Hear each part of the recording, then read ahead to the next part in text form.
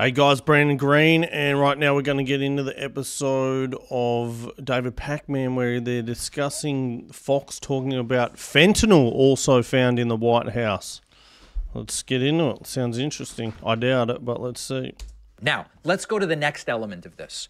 Fox and Friends host Brian Kilmeade went further with the cocaine in the White House story. He went to, was there fentanyl in the cocaine? And hilariously, Steve Doocy, who occasionally will actually behave like a normal person and apply critical thinking to what is said by his co-hosts, he just is kind of like, what the F are you talking about?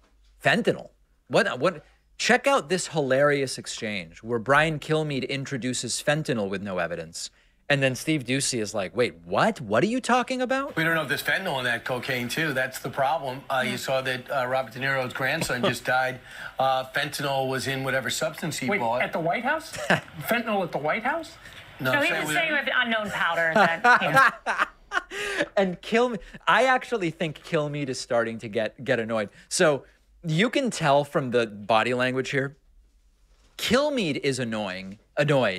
He is annoying, but Kilmeade is annoyed that yet again Steve Doocy is interrupting his rants. Steve Doocy clearly is getting a little bit irritated that his co-host Brian Kilmeade is constantly saying insane things.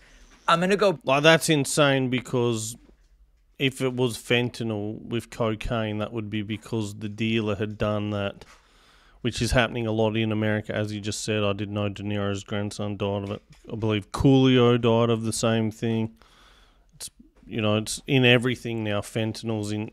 They're putting it in every drug, all drugs. You only have to have a little bit of it. You don't know you're taking it. It's killing people unintentionally. So if it was in there to be unintentional, it's a stupid thing for that guy to say. Back. I agree with you, Pac-Man. It's a stupid, antagonistical thing for that guy, Brian Kilmeade or whatever his name is, to say. I agree, Pac-Man. Me and you, man, we're not too dissimilar, are we? We agree with 0.5% of the things. We're only 10 seconds in. Let's play it from the beginning. And again, Kilmeade visibly annoyed that Doocy is like, what are you talking about, dude? We don't know if there's fentanyl in that cocaine, too. That's the problem. You saw that Robert De Niro's grandson just died. Fentanyl was in whatever substance he bought. At the White House? Fentanyl at the White House? no, he was saying with unknown powder. That, I'm saying don't know what's in it. They don't know what's in it. He thought he was buying one drug. Fentanyl was in it. Do we know that fentanyl's in this cocaine? Well, that's not... The buyer didn't mean to buy fentanyl. It's not mean he's a fentanyl addict. Stupid thing to say, 100%. David Pacman, 100%. You hit the nail on the head in this video, buddy. Yes. I mean, to the point of Weijia Zhang. Weijia Zhang at CBS said this could have been a non-magnetic powder that could have made it through anthrax. This is a huge national security threat in the press, so they're just laughing it off. But what would you expect? I hate to tell people, like I really do, but, it... Non-magnetic powder. Yeah, it's okay. It's a threat.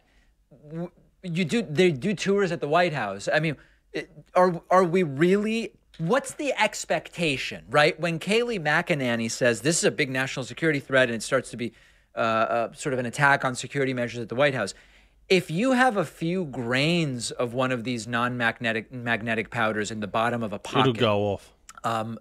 No one's going to find that.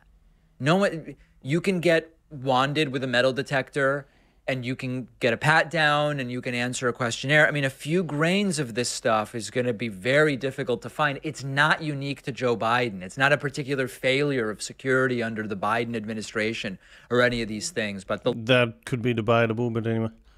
Look on Steve Doocy's face is really something else there. Okay, I think we've said everything we have to say about Biden and cocaine at the White House. Man, I'm over it too. It's fucking whatever. It's there. It's there. If you've got a suspect for it, bring it out. Look at Pacman's head there. The dude looks like he's on some fentanyl himself. Yeah, man, we're sick of hearing it too here at the Brandon Green Show. And if you got a suspect for it, Hunter, that'll be interesting. But until then, it's just nothing, mate. It's a nothing burger.